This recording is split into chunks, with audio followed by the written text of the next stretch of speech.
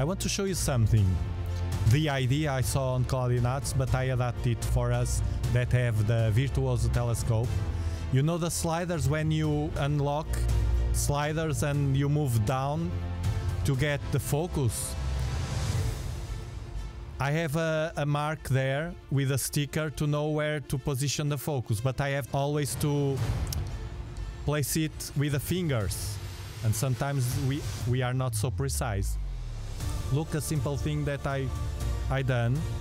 I saw on Cloudy Nights a guy using similar system, but what I did was to cut this tube I had at home, and I just do like this. You see? I open it and clack. I clamp it.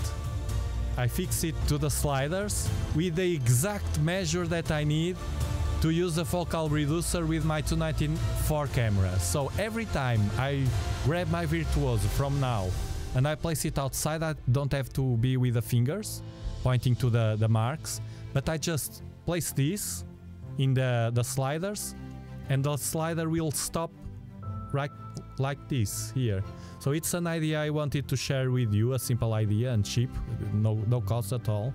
I had this. This was a tube from electricity on external tubes that we have for electricity connections and so on.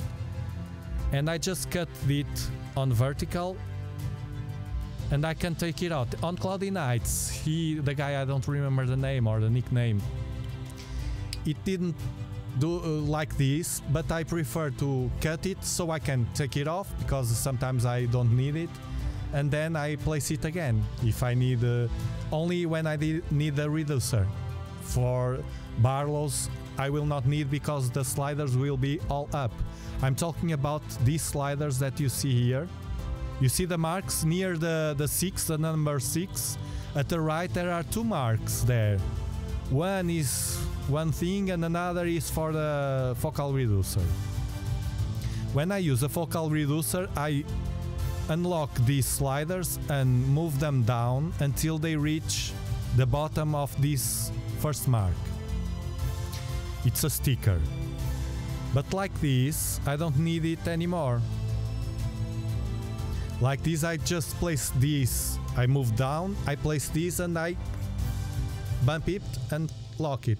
An idea for you that use sliders, not only the virtuoso, but also other telescopes, truss telescopes, collapsible.